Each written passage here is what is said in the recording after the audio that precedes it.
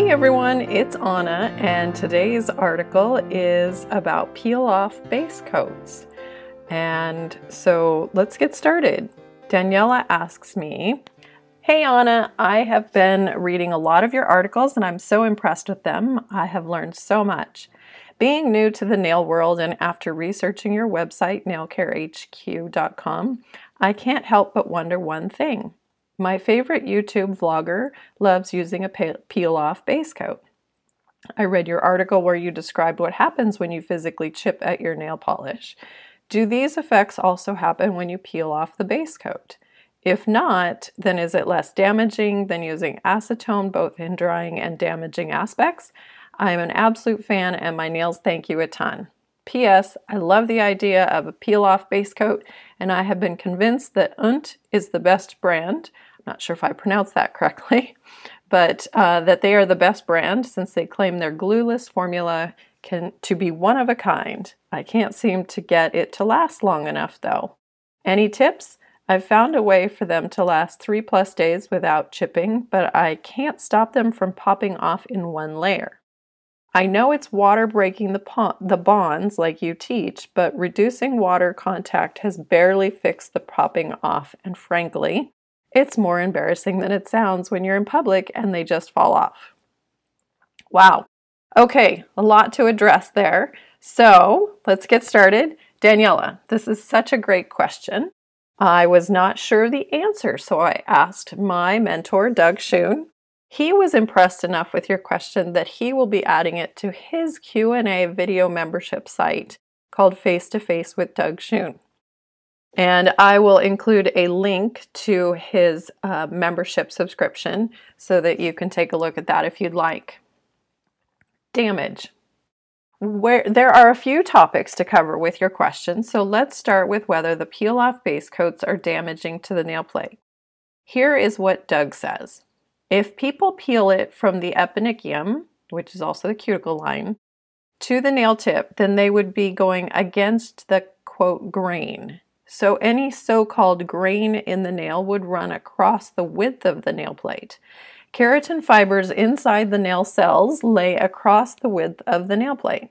This is why the nail plate typically splits across the width of the plate and not down the length.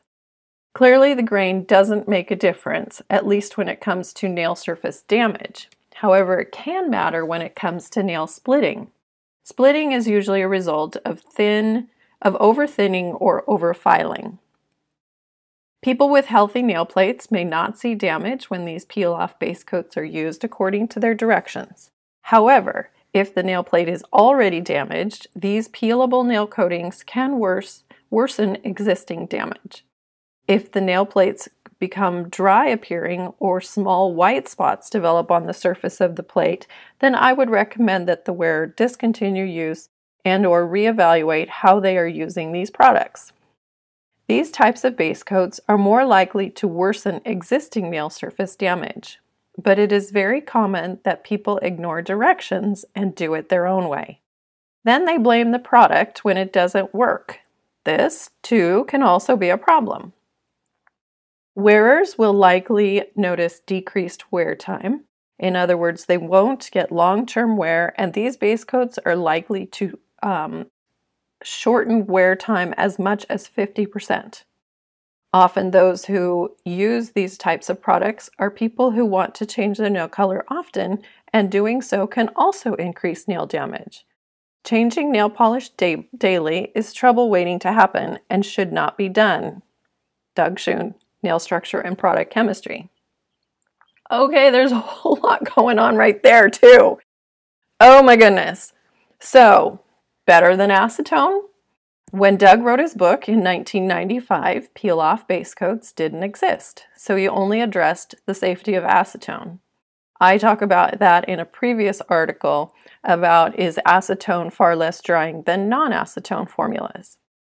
So then, the new debate now is whether the reversible drying effects of acetone compares to the possible surface damage of using a peel-off base coat. Should you? Using peel-off base coats becomes a personal decision based on the thickness and health of your nails. So many people have used peel-off base coats with no issues. As many of my readers know, I use myself as my own science experiment and then share the results with you. Sometimes we just have to test things and see how it works for us personally. This is how I ended up writing my article, Does Picking Nail Polish Damage Nails? I used my mistake of nervously picking up my own polish to hopefully prevent you from making the same mistake. I have amazing up-close photos that you'll see right here. If your nails start peeling more or start to feel fuzzy, then the peel-off base coat is damaging your nail plate. Durability. If you're getting 3 days of wear with a peel-off base coat, then you're doing great. They are a short-term solution if you want to wear a heavy glitter bomb polish or something that is very difficult to remove with acetone. I think it is reasonable to expect 1 or 2 days of wear, and anything after that is a cool bonus.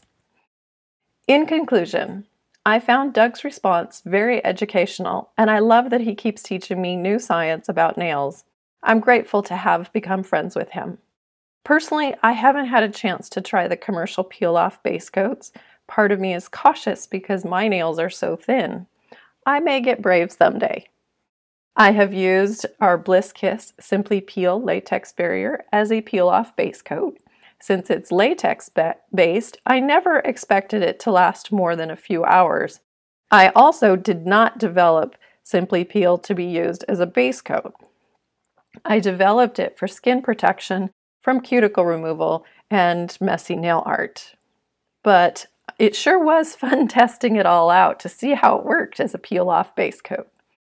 In the meantime, I'll continue to apply olive oil liberally before using acetone to remove my polish.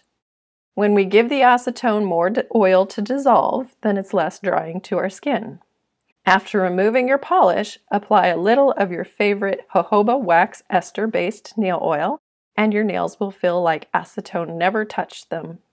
For me, the big takeaway is that if you are using a peel-off base coat, you want to peel it off from side to side, not cuticle line to tip. This technique will help reduce the potential damage of peeling off the polish. Hey, it's Anna. I've written over 70 nail care articles that you can find at nailcarehq.com.